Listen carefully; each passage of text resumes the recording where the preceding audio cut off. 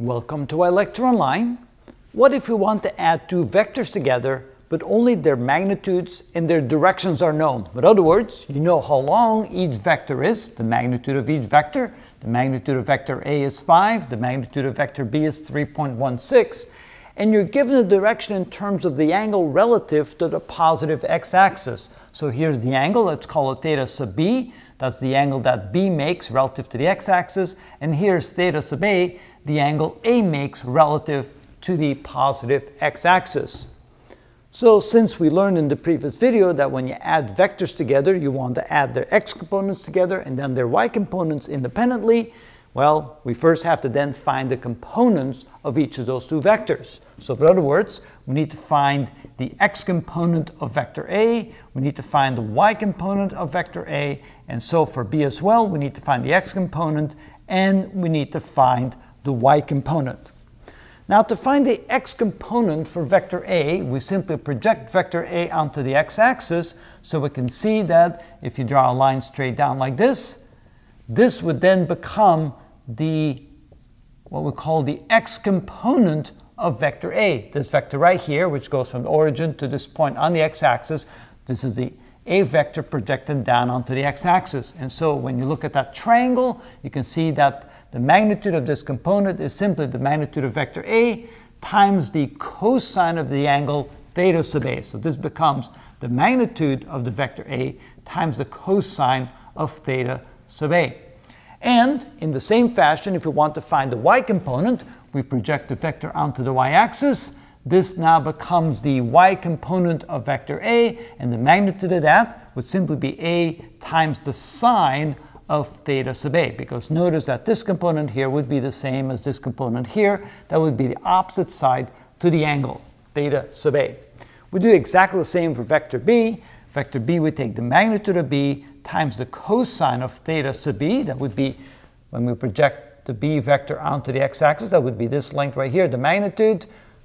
B sub x would be the magnitude of B times the cosine of this angle, and then we project that onto the y-axis. That would here be the y component of B, which is the same as this component right here. If I put it right there, that would be the opposite side to the angle, theta sub B. So this becomes B times the sine of theta sub B.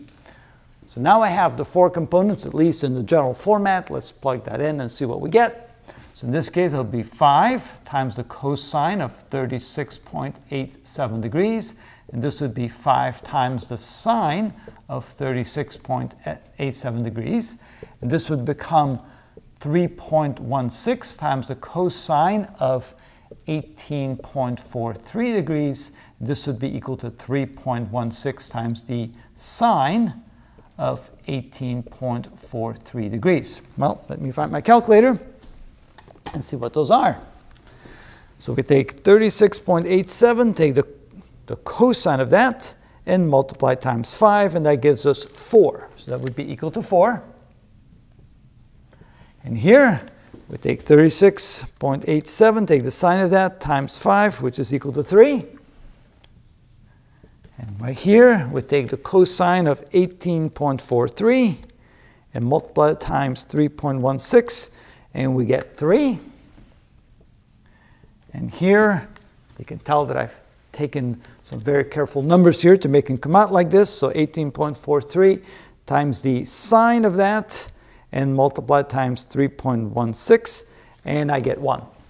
So now what I've done is, after I realized that I was given the magnitude and direction of the two vectors, for each of the two vectors I found the x and the y components, and now I'm able to sum them up. Because after all, when we take the vector A and add it to vector B, this is equal to the x component of A plus the x component of B in the I direction, plus the y component of A plus the y component of B in the j direction. And so now I just have to read this here. The x component of A is 4, and the x component of B is equal to 3. So that would be 4 plus 3 in the I direction, plus, and the y components, for the A vector, that would be 3. For the B vector, would be 1. So we get 3 plus 1 in the j direction. So this would be equal to 7 in the I direction, plus 4 in the j direction. and this would be the sum of the two vectors. And so we've accomplished that by, again, first finding the x and y components of each of the two vectors, and then adding the x components together, and then the y components. And that's how we add two vectors when all you know is the magnitude and the direction of the two vectors.